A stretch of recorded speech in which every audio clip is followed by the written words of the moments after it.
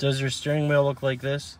Let me show you how we're gonna go from this, like this right here.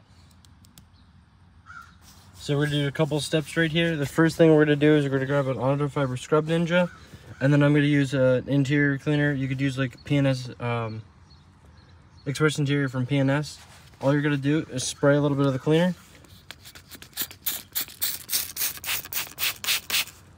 onto it like that, like this, and gently work back and forth over the area.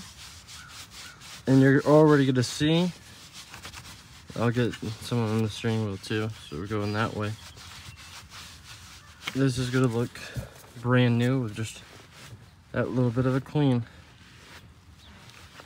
Let me bring you in there real quick, but you're gonna see the difference.